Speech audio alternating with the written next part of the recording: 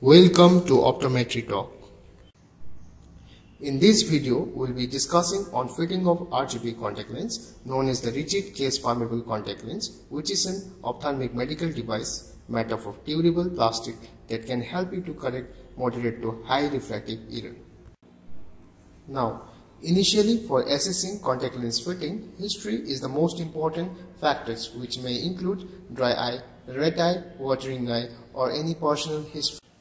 We do vision assessment for both distance and near, with or without previous glass prescription, and pinhole vision assessment for differentiating from any other ocular pathology. Refraction is the most important factors for determining the refractive error of the patients. We do refractions on two steps, that is the objective refractions and the subjective refractions. Objective refractions with the help of retinoscopy, and the subjective refractions is the procedure for determining the lens acceptance by trial lens processing. Slit lamp examination is the procedure for finding any abnormality in the ocular adnexa and anterior segment of the eye. Dry eye assessment under slit lamp is important for choosing suitable contact lens for the patients. Before proceeding towards the parameter selections and trialing of the RGP contact lenses, patients counseling is very important for selections. Patients who are highly motivated, having moderate to high prescription, astigmatic patients are generally selected. Required parameters. Measuring horizontal visible iris diameters, that is the HVID, with the help of a transparent millimeter scale both in the photopic and the scotopic conditions, taking the average value and subtracting the HVID value by 2 to get the total lens diameter. Even palpebral feature height can be taken for selecting lens diameter with the help of a transparent millimeter scale. Keratometry.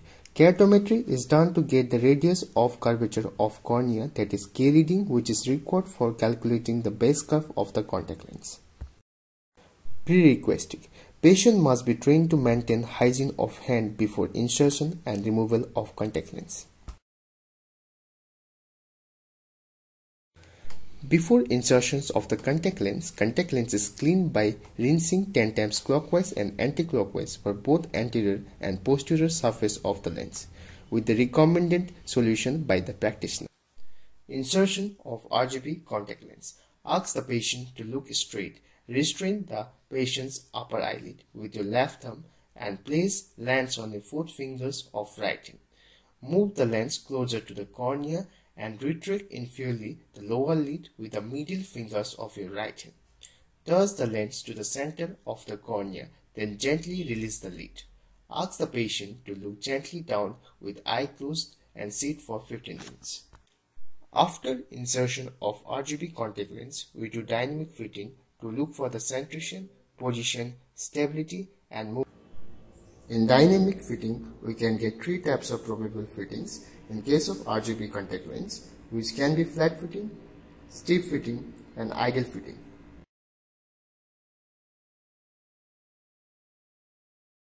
In case of flat fitting, the dynamic flat fitting shows more movement due to the loose fitting, unstable and decentered inferiorly.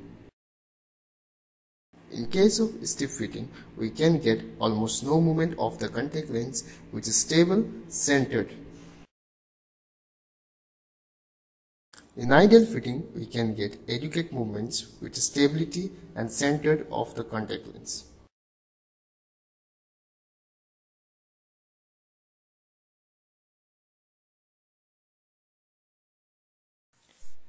Then we go for static fitting of contact lens using fluorescent dye to look for the pulling and the touch effect on the contact lens. We can get three types of probable fitting, that is the flat fitting. In flat fitting, we can see pulling at the mid-periphery and the peripheral regions and touch at the center of the contact lens.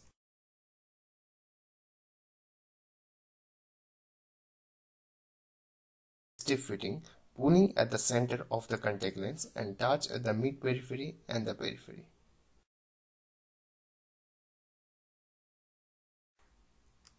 Ideal fitting.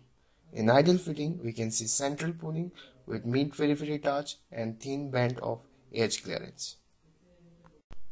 After finalizing the ideal fit of the RGP contact lens, we do over refractions both for the objective and the subjective refractions to finalize the final power of the contact lens.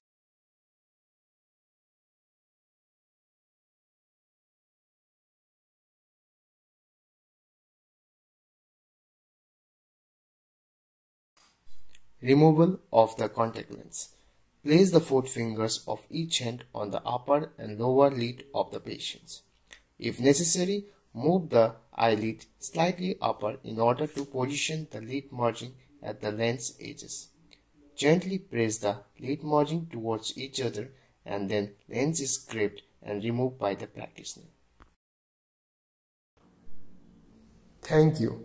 Make sure your patient gets follow-up for the contact lens. And our team members are Kumar Magar, Madhurya Tapan Tamuli, Deepika Bora, Dikshita Soikia, and Guru Goswami.